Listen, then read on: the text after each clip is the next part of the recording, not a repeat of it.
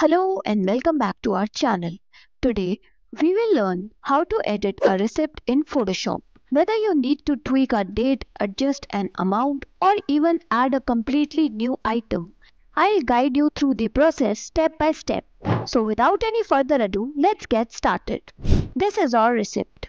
Let's say we want to change the name of the description and the date. Right click on the layer and make a duplicate of it so that we have a backup. To make the accurate edits, zoom in on the specific area you want to modify. Now it's time to change the text. From the toolbar, choose Type tool. To ensure that the edited text best matches the original image, write the same text which is there. Once you write the text, change its font type.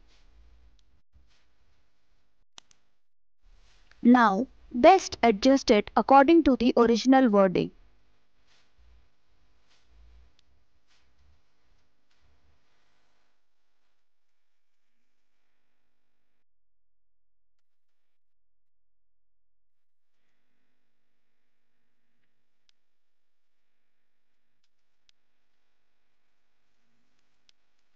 Change the color of the text.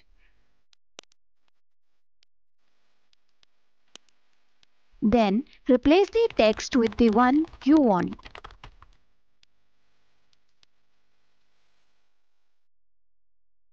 When done, the next step is to remove the background text.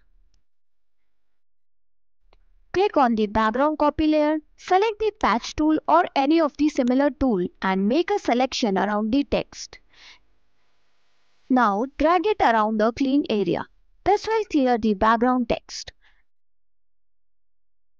Now, to match it best with the original text, right-click and convert the layer to Smart Object. Go to Filter, Blur and choose Gaussian Blur. Change the blur amount to 1 and hit OK. Again go to Filter, Noise and choose Add Noise. Change the amount and hit OK. And here we have our text replaced. Similarly, we can edit the other text.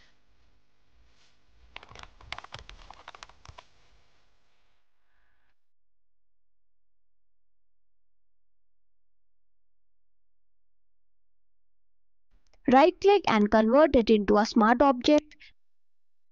Go to Filter, Blur and choose Gaussian Blur. Change the amount and hit OK. Now remove the background text.